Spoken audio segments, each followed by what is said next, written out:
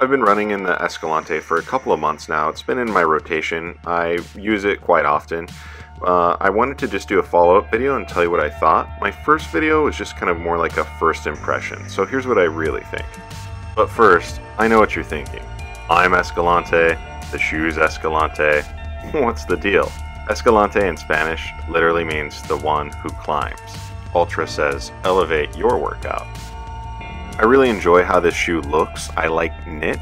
I like that shoe companies tend to go in this direction. It's comfortable. It's kind of how things always should have been. I like the idea of minimalism, where you have like one thing that you use most often, and you most of the time just grab that one thing. This has been one of those shoes that I've been reaching for more than my other shoes. Sorry, other shoes.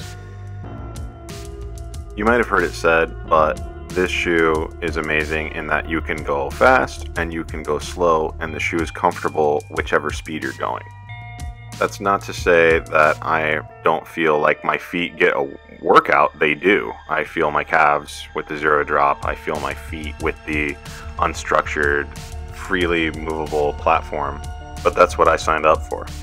I would say I was a little bit worried about the arch of the shoe. It seemed like it was kind of a flat shoe, and I thought, man, I don't know, I have high arches, what will this be like? Well, that's where the Ego midsole compresses where it needs to compress and leaves my arch uncompressed and supported. I was a little concerned also about this tread. There's not very much of it on here.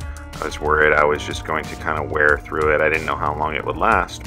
It's totally lasting. It's held up over 50 miles, and I'm confident I can get 500 out of it. The only real negative I have about the shoe is the lacing. It takes just the right amount of tension at every eyelet to get it to fit just right, and you have to always kind of tweak it around. Maybe some minor change in the future will help lock it down, but other than that, no big deal. I have to say this shoe really surprised me. The people at Altra definitely deserve some recognition.